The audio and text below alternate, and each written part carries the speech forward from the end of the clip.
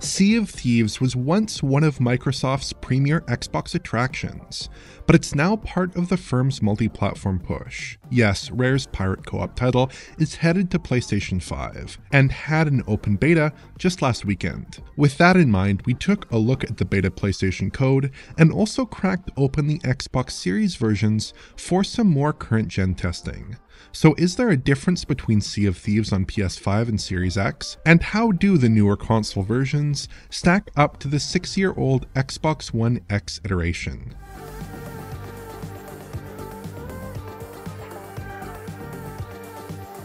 I think the most interesting place to start here is with a look at the brand new PS5 version.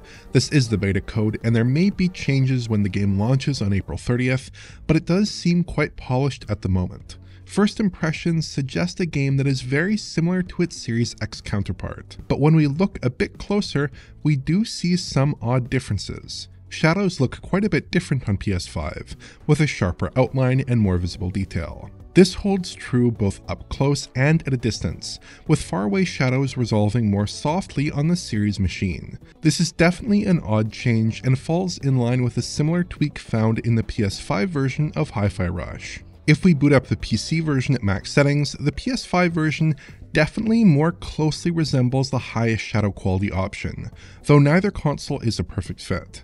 The PS5 and PC exhibit similar looking shadow detail with slightly stronger filtering on PC.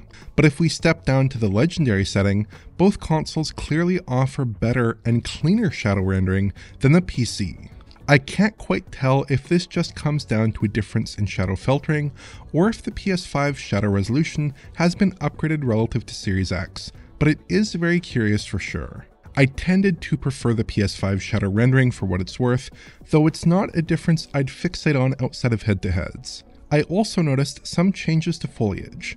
The biggest tweak here comes down to foliage placement in general, which differs between these shots. Based on my testing, it looks like the smaller bits of ground cover are procedurally placed, with some level of randomization, because they differed in each run of the tutorial area that I conducted.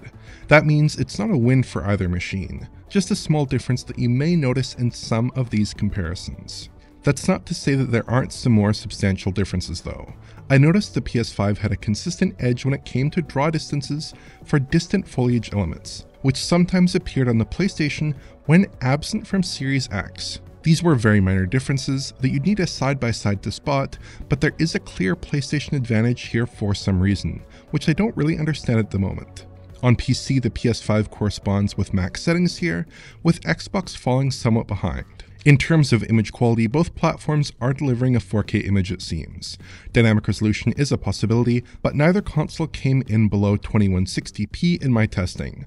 That doesn't quite translate into the smooth image you'd expect though, because Sea of Thieves doesn't appear to feature TAA at all. It's actually not clear if PS5 and Series X are getting any anti-aliasing treatment here at all, because edges generally look pretty much untreated throughout the game. Sea of Thieves is still presenting a crisp and detailed image, just one that has less temporal stability than you'd expect, especially for an Unreal Engine 4 game. Series S gets the expected cutbacks here. On the resolution front, we're sliding down to 1080p in the shots I tested, again without obvious anti-aliasing treatment. The game looks a lot more aliased and suffers from a lot of additional breakup here, which doesn't flatter the artwork very much. Aside from that concession, visual settings between Series X and Series S do look fairly similar. Again, there is a foliage difference between the two, though this seems to stem from run-to-run variance, without an obvious major divergence in foliage draw distances. The shadow maps though, which were already pretty low res, get a further cutback and look a bit chunkier on the S, compromising close range detail. At a distance, shadows are drawn more conservatively than Series X, with shadows cast from trees and other bits of foliage absent from the S. It's a noticeable cutback for sure. Texture quality also takes a hit, with lower res artwork all across the environment, though this is only really noticeable at close range. Series S comes in with a 36GB install versus around 90GB on PS5 and Series X, but Sea of Thieves has an art style that minimizes high frequency detail, so the cut down assets look pretty similar at a reasonable distance, with their lower resolution becoming more obvious up close. If we take a look at the last gen code for a minute, we can see that the current gen versions closely resemble the game on 8th gen consoles. Comparing One X and Series X, the game renders at a native 4K on both systems and looks similar. Weirdly, in a couple of shots, I did notice better distant shadows on the One X, though in other areas, they looked about the same. I also noticed a small difference in shadow sharpness, favoring the One X, though this was smaller than the Series X PS5 divide. Indirect lighting did seem better on the Series console though, over One X. Again, ultimately they do look very similar. The key divide here is that the Series X targets 60 FPS, while last gen is stuck with a 30 FPS target.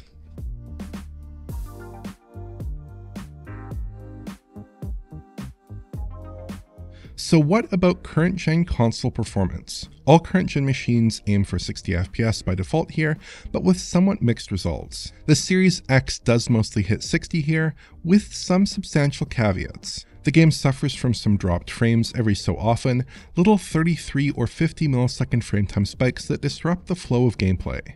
These pop up pretty frequently and without any apparent warning or corresponding on-screen load.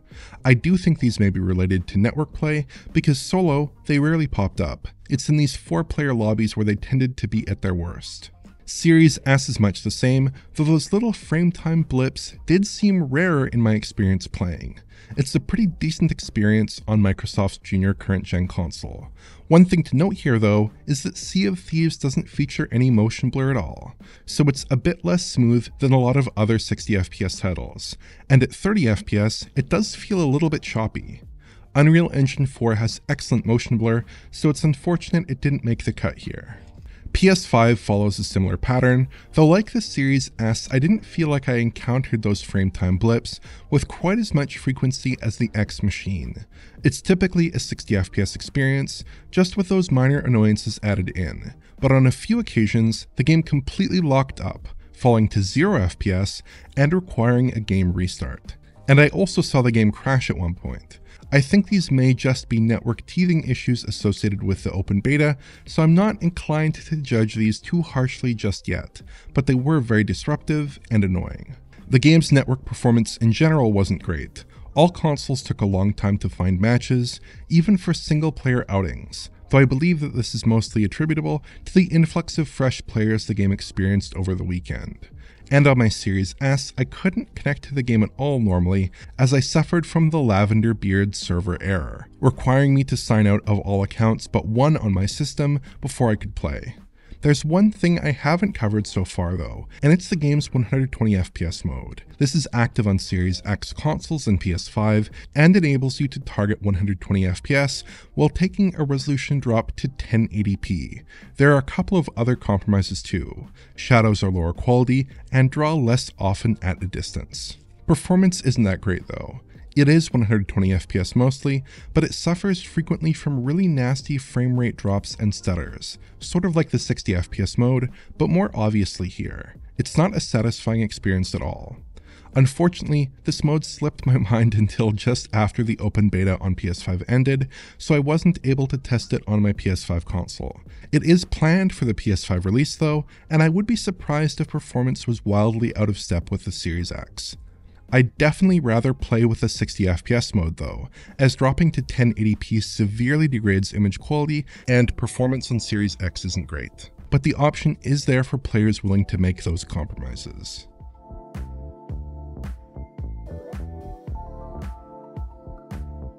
Sea of Thieves was a very good looking game when it launched back in 2018, and I think that mostly holds true today. Perhaps its most impressive visual element is its water. The game features roiling, finely tessellated waves, which look beautiful. Ocean waves peak with a bit of foamy froth, and light penetrates through the tips of each wave.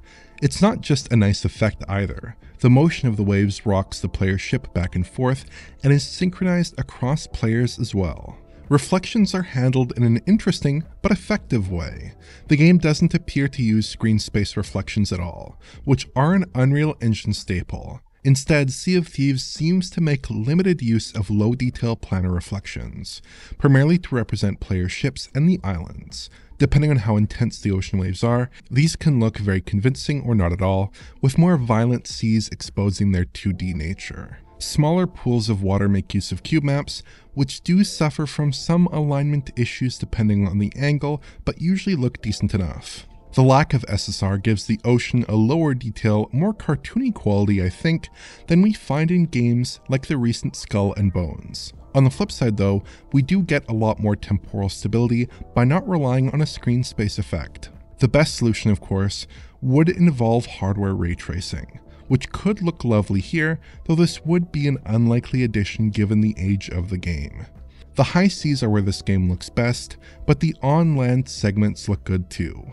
Sea of Thieves' 74 islands are carefully handcrafted and look great, with a chunky but rounded low detail look. The silhouette of each island invites exploration and looks visually interesting, with carefully designed towns and fortresses scattered about as well. The on-land lighting looks pretty decent too. Screen space ambient occlusion is laid on pretty thick here, but it generally produces a pleasing result given the cartoony art style. The game also seems to have some form of global illumination in tow, which helps flesh out some of the secondary lighting characteristics of each environment.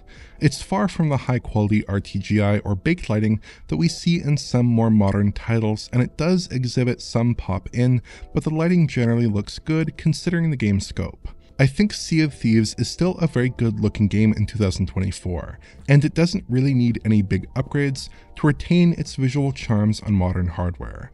Some extra touches would have been appreciated, of course, and the lack of TAA does mar the image somewhat, but I don't really have any major complaints.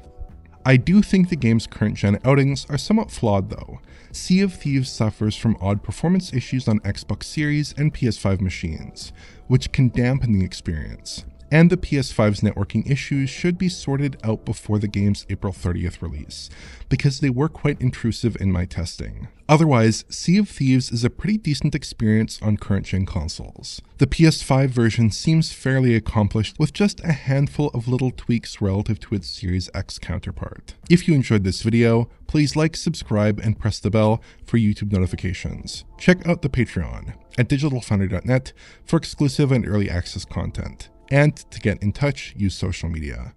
Thanks for watching.